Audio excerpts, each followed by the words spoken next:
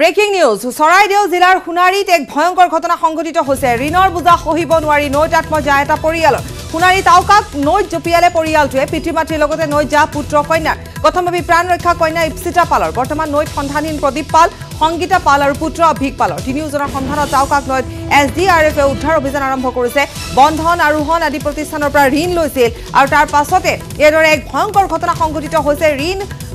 মাৰিব নোৱাৰি আত্মজাহৰ দৰে পথ বাছি লৈছে এটা পৰিয়ালে এক ভয়ংকৰ ঘটনা চৰাইদেউ জিলাৰ সোণাৰীত সংঘটিত হৈছে ঋণৰ বুজা সহিব নোৱাৰি নৈ জাপ দিছে এটা পৰিয়ালে সোণাৰী তাউকাত এই ঘটনা সংঘটিত হৈছে পিতৃ মাতৃৰ লগতে নৈ যা গৈছে পুত্ৰ কন্যাৰ কিন্তু কন্যা কথমপি ৰক্ষা পৰিছে আমি আৰু অধিক জানিবৰ বাবে সংযুক্ত হৈছো আমাৰ সাংবাদিক হানসেং কোৰৰ সৈতে হানসেং সমগ্ৰ ঘটনাৰ বিষয়ে জানিব বিচাৰি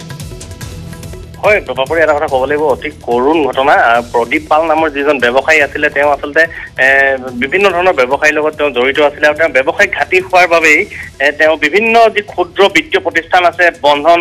আৰোহণ IDBI আদি প্ৰতিষ্ঠানৰ পৰা তেওঁ ঋণ লৈছিলে আৰু ঋণৰ তেওঁ বুজা সহিব নোৱাৰি সৰ্বশেষত কালি নিশা সময়ত তেওঁ পৰিয়ালে তেওঁ পত্নী পুত্ৰ আৰু জীয়ৰীৰ সৈতে তেওঁ সোণাৰীৰ যি তাউকক নদীত তেওঁ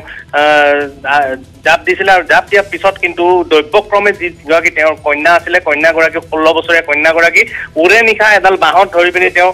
নদীত তেওঁ উপঙি থাকিবলৈ সক্ষম হৈছিল আৰু পুৱাৰ ভাগত আচলতে স্থানীয় ৰাইজৰ তৎপৰতাত সোণাৰী আৰক্ষীয়ে তেওঁ এই জীয়ৰীক উদ্ধাৰ কৰিবলৈ সক্ষম হৈছে আৰু জীয়ৰীক উদ্ধাৰ কৰাৰ পিছতে আচলতে সমগ্ৰ ঘটনাটো পোহৰলৈ আহিছে আৰু এই পৰ্যন্ত আচলতে তেওঁ প্ৰদীপ পাল তেওঁৰ পত্নী আৰু তেওঁৰ পুত্ৰ 18 বছৰীয়া পুত্ৰকো কিন্তু এই পৰ্যন্ত আচলতে সন্ধান কোনো পোৱা নাই আৰু NDRF SDRF আৰু যি সোণাৰী আৰক্ষী আছে তেওঁলোকে এতিয়াও নদীত আচলতে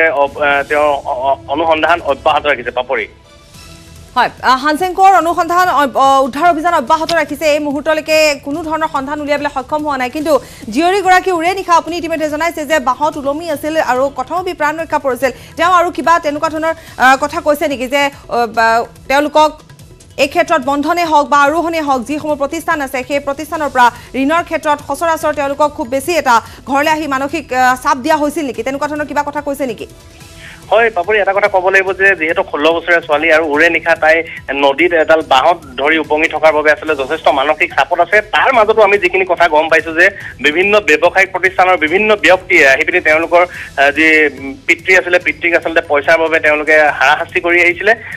হাৰাশাস্তি কৰাৰ ফলতে আচলতে এই সমগ্ৰ ঘটনা সংঘটিত হোৱাৰ এক আশংকা কৰা হৈছে আৰু তেওঁলোকৰ যি পৰিয়ালবৰ্গ আচলতে এই কথাটো নুই কৰা নাই যে কেৱল ব্যৱসায়িক ঘাটি আৰু যি ঋণৰ বুজা সহিব নোৱাৰি এই ঘটনা সংঘটিত কৰিছে বুলি তেওঁলোকে জানিবলৈ দিছে কিন্তু এই পৰ্যন্ত আচলতে পৰিয়ালৰ কোনো সদস্য উদ্ধাৰ নোহোৱা ঘটনাটো আচলতে আৰু অধিক জটিল কৰি পেলাইছে আৰু কেৱল এই 16 বছৰীয়া ছোৱালীজনীৰ ভাষ্যতে আচলতে সমগ্ৰ কথাখিনি পোহৰলৈ আহিছে আৰু এতিয়া সোণাৰী আৰক্ষীয়ে কিন্তু অনুসন্ধান অব্যাহত ৰাখিছে উদ্ধাৰ অভিযান অব্যাহত ৰাখিছে হানসেং কোৰ আপোনাক ধন্যবাদ জনাইছো সমগ্ৰ ঘটনা এক মানসিক চাপত পৰিছিল মানসিকভাৱে হয়তো বা ভাগি পৰিছিল কাৰণ ইতিমধ্যে আমি জনাইছোৱে যে ঋণৰ বুজা সহিব নোৱাৰি আত্মজাহৰ দৰে পথ বাছি ললে এটা পৰিয়ালে আৰু তিনিওজনৰ সন্ধানত তাউকাক নৈত SDRFে উদ্ধাৰ অভিযান অব্যাহত ৰাখিছে আৰু যিগৰাকী জীয়ৰী 16 বছৰীয়া জীয়ৰী কথমপি প্ৰাণ ৰক্ষা পৰিছে আমাৰ সাংবাদিক হানসেং কোৰে ইতিমধ্যে জনাইছে যে উৰে নিশা বাঁহত ধৰি প্ৰাণ ৰক্ষা কন্যা ইপসিতাৰ আৰু ইপসিতা ইতিমধ্যে সমগ্ৰ ঘটনা সন্দৰ্ভত জনাইছে যে প্ৰতিটো প্ৰতিষ্ঠানৰ প্ৰায় মানসিকভাৱে চাপ দিয়া হৈছিল আৰু যাৰ ফলত তেওঁলোকে এইদৰে এই পথ বাছি লয় এজন ব্যৱসায়ী আৰু এই ব্যৱসায়ীগৰাকীয়ে ইয়াৰ পাছতে ক্ষুদ্ৰ যিসমূহ প্ৰতিষ্ঠান আছে বিত্তীয় প্ৰতিষ্ঠানৰ পৰা তেওঁ ঋণ লৈছিল কিন্তু ঋণৰ বুজা মাৰিব পৰা নাছিল আৰু অৱশেষত আত্মজাহৰ দৰে পথ বাছি ললে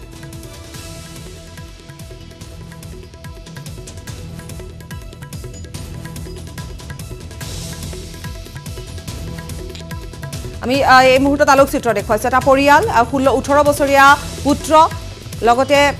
পিতৃ মাতৃ আৰু জীয়ৰী 16 বছৰীয়া ইপসিতা আৰু ইপসিতা ইতিমধ্যে প্ৰাণ ৰক্ষা পৰিছে ইপসিতাই উৰেটো নিশা এডাল বাঁহত ধৰি নিজৰ প্ৰাণ ৰক্ষা কৰিছে বৰ্তমান মানসিক চাপত আছে ইপসিতা পাল কিন্তু মানসিক চাপত থকাৰ পাছতো ইপসিতা ইতিমধ্যে এই ঘটনাৰ আৰৰ যি কাহিনী সেই কাহিনী ইতিমধ্যে জনাইছে যে মানসিকভাৱে চাপত পৰিছিল আমি হানসেং কোৰৰ সৈতে পুনৰ সংযুক্ত হৈছো হানসেং ঘটনাৰ সবিশেষ ইতিমধ্যে আপুনি আমাক জনাইছে কিন্তু যিগৰাকী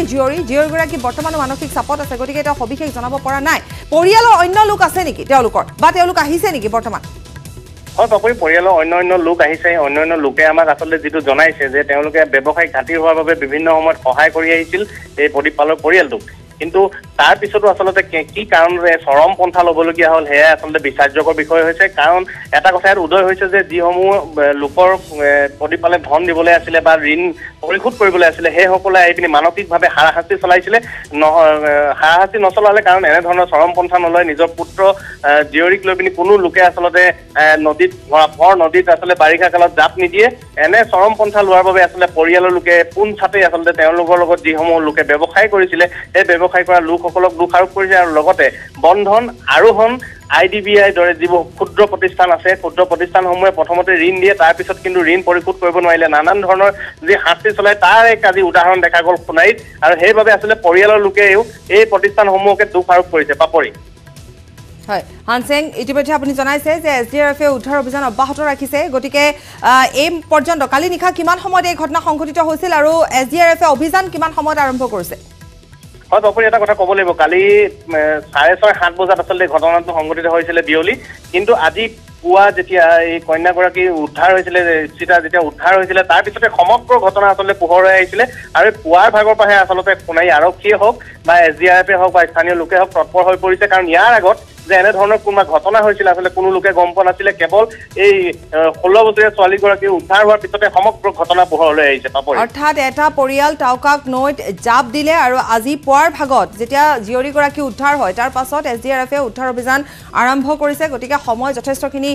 পাৰ হৈছে কিন্তু আৰু এটা কথা জানিব বিচাৰিম যে এই নৈখনৰ ভৌগোলিক যি পৰিসৰ সেয়া সন্দৰ্ভতো কিছু জানিব বিচাৰিম গতিকে SDRF কেনেধৰণে আৰম্ভ কৰিছে হয় এটা কথা ক'ব লাগিব পাপৰি যেহেতু চৰাইদেউ জিলা হৈছে নাগালেণ্ড আৰু অৰুণাচলৰ সীমাৱৰ্তী জিলা আৰু এই টাউকক নদীখনৰ উৎপত্তি স্থল হৈছে নাগালেণ্ড আৰু নাগালেণ্ডৰ পৰা এই নদীখনে আহি পিনি দিচাঙত মিলি গৈছে কিন্তু এই সোণাৰী যি অঞ্চলে সোণাৰী অঞ্চলেদি পাৰ হোৱা টাউকক নদীত এতিয়া যথেষ্ট পানী আছে আৰু যি জলপৃষ্ঠ যথেষ্ট ওপৰত কাৰণ যিহেতু বাৰিষা কাল আৰু ইয়াত যিকোনো ধৰণৰ অনুসন্ধান চলোৱাটো সহজ নহ'ব এই পৰ্যন্ত আচলতে সেইকাৰণে তেওঁলোকে অনুসন্ধান চলাই কোনো ধৰণৰ সুফল লাভ কৰিব পৰা নাই নিশ্চয় হানসেং কোঁৱৰ ধন্যবাদ জনাইছো আৰু যথেষ্ট কষ্টকৰ হ'ব এই উদ্ধাৰ অভিযান ইতিমধ্যে আপুনি জনাইছে ধন্যবাদ জনাইছো হানসেং কোঁৱৰ আৰু আনহাতে ভয়ংকৰ নাও দুৰ্ঘটনা ডিব্ৰু